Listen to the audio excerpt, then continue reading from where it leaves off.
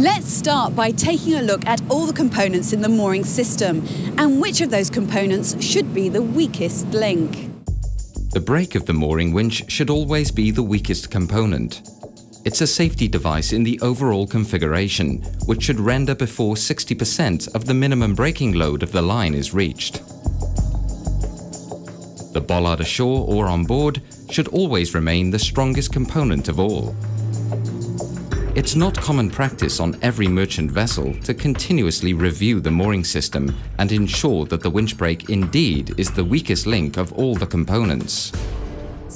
So it all starts with a good calculation. For that calculation, the captain needs reliable information, which should be collected prior to entering port.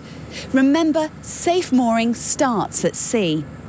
So let's start with the information on the first part of the mooring system, the winches.